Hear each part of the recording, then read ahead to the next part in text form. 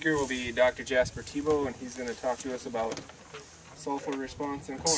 I think by now many of us will not wonder why we have to be talking about sulfur in North Dakota.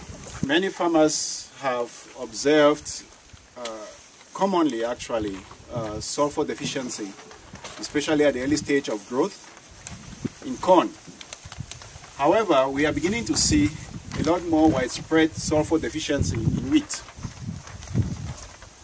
This morning, I'm going to briefly talk about sulfur deficiency in corn and wheat, and then allow Szilvia, Zilahi, who is a research soil specialist here at the station, to talk about this trial that she established. Sulfur deficiency has increased primarily because the amount of sulfur that is deposited in our soils from the atmosphere has declined.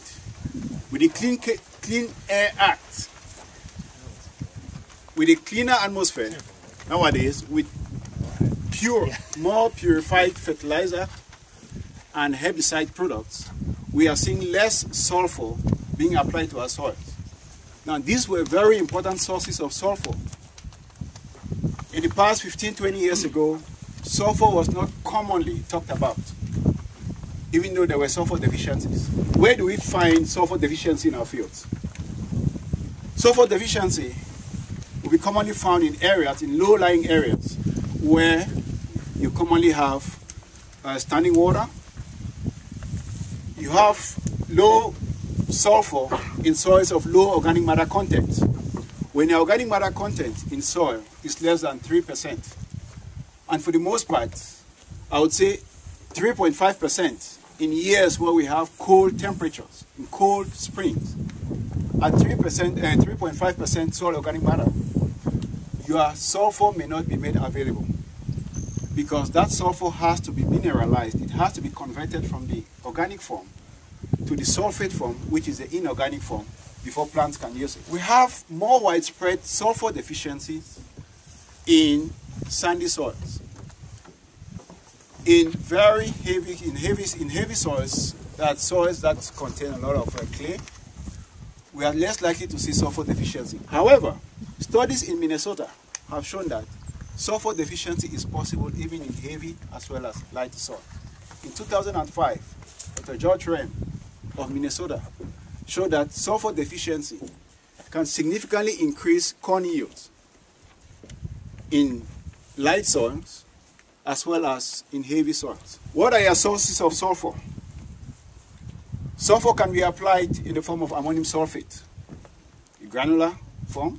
It can be applied as a liquid, ammonium thiosulfate, potassium thiosulfate. That is usually applied in, that may not be applied in furrow, which means that it's not applied with the seeds because it can hurt the seeds.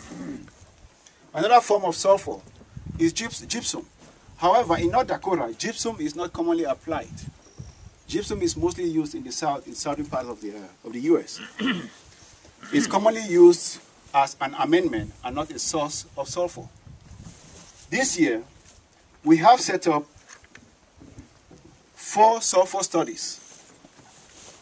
We have a corn wheat trial that we are conducting, as well as canola.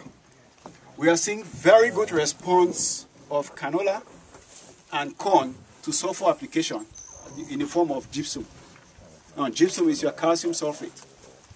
Now, there's a misconception. Your gypsum does not affect your pH in the soil. Gypsum is neutral. It does not affect your pH in the soil. In order for us to diagnose sulfur deficiency in our crops, as you can see, it is usually expressed as a yellowing of the entire plant. No matter whether you are dealing with you can confuse, it can easily be confused with nitrogen deficiency.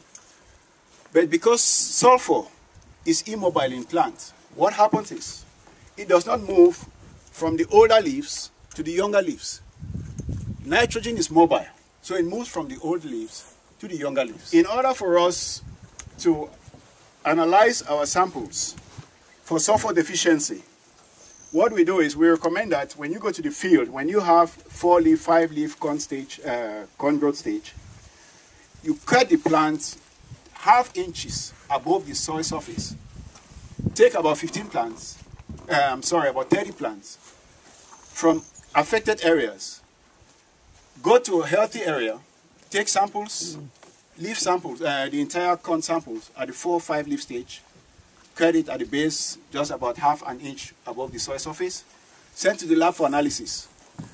Now your sulfur content in the tissue, your sulfur analysis will give you a certain percentage. If it is between 0.12 and 0.21%, it says that studies have shown that you may not suffer from sulfur deficiency. However, one important aspect about sulfur analysis is that when you rely on the sulfur test to give you just the sulfur analysis, it may not give you an indication of whether sulfur is deficient. So it's been recommended that you take nitrogen and sulfur analysis on your crop to determine this ratio of nitrogen to sulfur. And the ratio of nitrogen to sulfur, if it is more than 15%, in some cases, some say 17 to 20%, then you'll be having sulfur deficiency. When you get to the 6-leaf, 8, 10-leaf deficiency symptoms on your field, what we recommend is you take the youngest fully colored leaf, which is this. It's completely colored. The youngest fully colored leaf. Take these samples from the field and submit to the lab for analysis. Now, if your plants actually, if you are at the reproductive stage where you begin to see tassel, you want to take the youngest leaf or the lower leaf on the opposite side of your cob, where your crop is going to be produced. You pluck the leaf on the upper side of your corn plant. Those leaves actually will be analyzed to determine if you are having sulfur deficiency. However, we recommend that when you suspect sulfur deficiency, apply about 12 to 15 pounds of sulfur. In the beginning of the season, 15 pounds of sulfur will not hurt you. It is true that some farmers have wondered if sulfur deficiency may give you the economic rewards. In some cases, yes.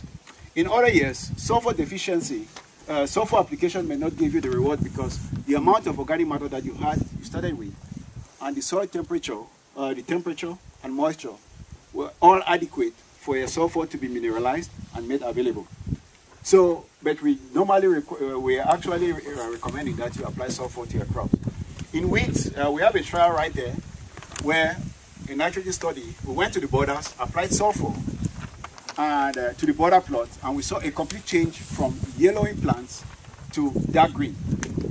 We are going to take the yields from those plots and to determine at the end of the season if the response that we saw will be translated to final yields, and if that actually makes economic sense. Well, because of short of time, actually, I would allow Szilvia to complete the rest of the discussion based on this corn sulfur trial. Hello, my name is Szilvia, Zilahi-Sebess, and I'd just like to speak a couple words about this trial in specific.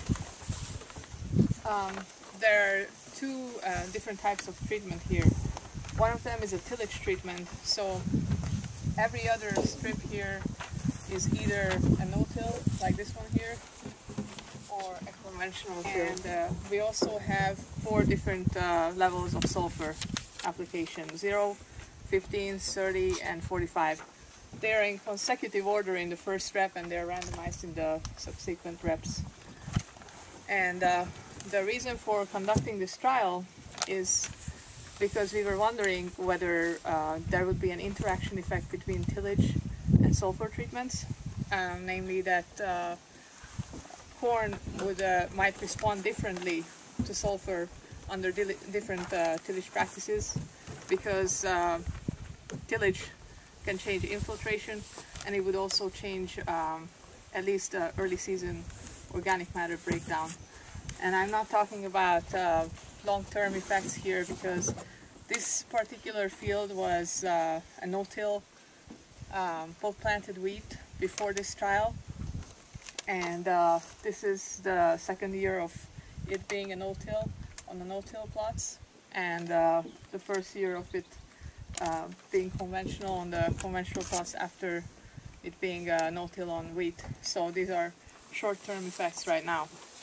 But we were wondering whether the changes in infiltration and the early season organic matter breakdown would actually cause a difference in sulfur availability on the two different tillage treatments. What we've seen so far is early in the season on the plots that didn't receive any sulfur, I've seen more of a manifestation of sulfur deficiency on the no-till as it was expected than on the conventional till. But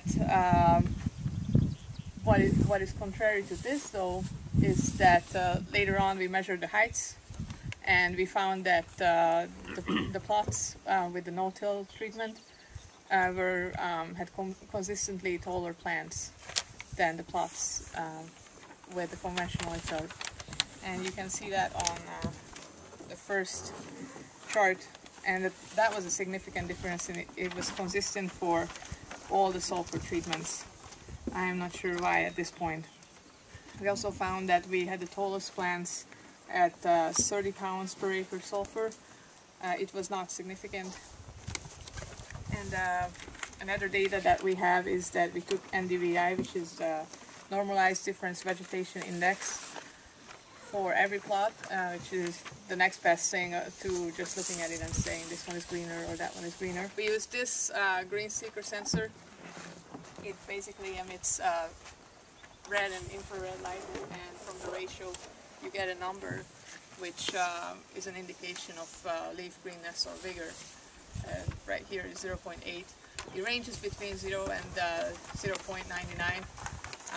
The ground being about 0.2. Well, 0.16 for here, and the canopy like this about 0.8. And on that one we saw a bit of a trend for the no-till treatments. You can see the red bars going up until the 30 pounds and then dropping at 45, and not much of a response on the conventional. And these were also not significant, but I was initially expecting a better response from the no-till plots, just because more potential for leaching and the slower breakdown of organic matter, which would not release sulfur as fast as the conventional. But right now we don't have anything definitive. I took tissue samples from each plot, sent it for analysis for nitrogen and sulfur. We're going to look at those individually and the ratio of them. And we'll also take yield at the end, obviously, and I'll also take soil samples from each plot at harvest, which will tell us a better story about what is going on here. I didn't talk about soil tests. Soil test is a very important aspect of our sulfur evaluation in our field. Sulfur tests are very unreliable to predict crop response. That is why we talk a lot about tissue sampling. So it will be a very important practice that when you take your soil samples for analysis, make sure you also use tissue samples when plants are growing to determine if you are actually having sulfur deficiency. I'm just wondering how much is cost the simple analysis of soil sample or the tissue sample? For nitrogen alone, it was like $9 a sample at Eggwise. I'm not sure about nitrogen and sulfur together. It's probably not a whole lot more. Yeah, actually, when you start getting into sulfur, you are looking at a situation where you may have to analyze for other elements. So it may go up to $16 or as high as $29. It depends on what actually you have to analyze for. For nitrate, if you're just going for nitrogen only, it may cost you about $9, and depends on the lab that you are sending your samples to. And plant samples are a little more expensive than soil. So I don't have a price list on me, but if you're interested, I have one in my office. Have you been seeing any difference between using the dry ammonium sulfate versus the liquid? Any difference to availability in the spring when it's cold? Is one form more readily available? Yeah, good question. Actually, we have not conducted that study, but based on what I have read so far, my general conclusion is that there's no difference between the in-furrow or liquid application versus the granular application. And one other thing is a corn study that we have right now, that we applied gypsum. Applied ammonium sulfate, and we applied another product which is called polyhalite. It has potassium, magnesium, sulfur, and we are looking at calcium. We're actually seeing strong response to all these products. They are all granular products. So maybe next year actually we might be looking into liquid application to compare with granular. Oh, it's all for something like nitrogen that leaches into with a lot of rains in. Say you put it on in the fall and you got a lot of rain in the spring. Can that leach down below the, the roots, or so that the plant isn't uptaking it early in the season? Yes, very good question. It can actually, but what happens is because of time management, some producers prefer to apply some of that sulfur in fall. It is true that you may lose some of that, some of your nitrogen. It is encouraged that when you are applying a nitrogen in fall, you apply it much later than in October, so that when soil temperatures are cool, and the tendency for sulfur or the likelihood that you may lose some of your nitrogen or your sulfur or any mobile nutrient like chlorine will be much less. So depending on the application, depending on what product you use, you may use ammonium sulfate, which is more readily very soluble, relative to a product like sulfur. Straight sulfur will not be easily broken down. But for ammonium sulfate, compared to a product like gypsum, ammonium sulfate, you have a higher probability of losing your nitrogen from ammonium sulfate than from a less solubilized granular fertilizer. Some use urea ammonium nitrate, and they have seen very good response when they apply in fall versus spring.